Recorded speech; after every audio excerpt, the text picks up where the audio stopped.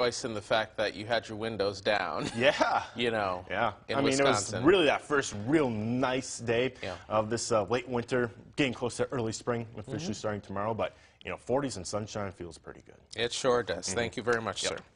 Time now for our hometown hero. And this week's hometown hero, Jack Voigt, hails from a small farm right here in our area. Throughout his life, he has overcome a lot of setbacks that include the draft. Here's Local 5's Kaitlin Corbett.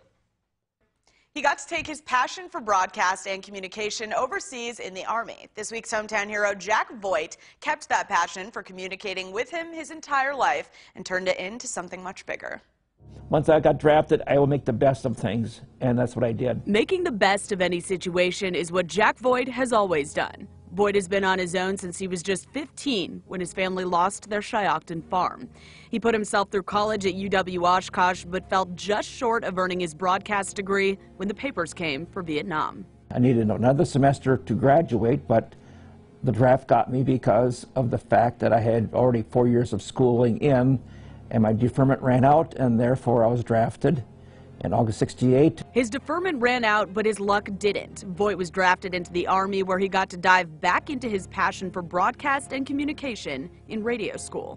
I think rather fortunate that I was one of 4 of 1,000 guys in basic training to get radio school, and so I really appreciated the fact that I was selected along with 3 other guys to go to Fort Knox at that time. Voigt served close to 9 months with the 25th Infantry Division in Cu Chi, Vietnam, where he was an FM secured radio sergeant in charge of 16 men. He was released early to finish his broadcast degree.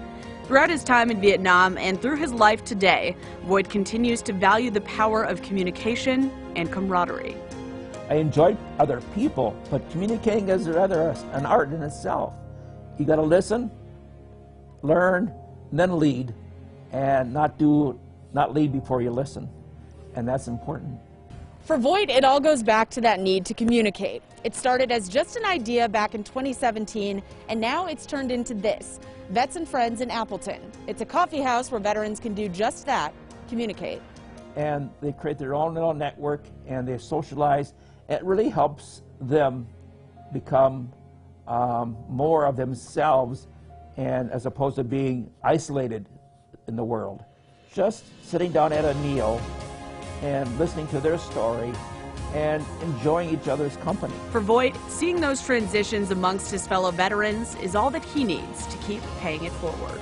That slice of my life is somewhat sacred in a way, yet is also a motivating factor for me, what I've done in the past number of years of my lifetime. Because when I left Vietnam and kissed the ground, I said, I am going to help out people. So I've been rather fortunate, really fortunate to where I am today, and I'm going to give back, and so that's my intent, and it has happened that way. And we thank you for your service, Jack. And he says that Vets and Friends has grown to almost 500 veterans since it started, and he hopes to see it grow even more in the future. Don't forget, if you know someone who you'd like to nominate for our Hometown Heroes segment, just send an email to WFRV, hometownheroes@wearegreenbay.com. For Local 5 News, I'm Kaitlin Corbett.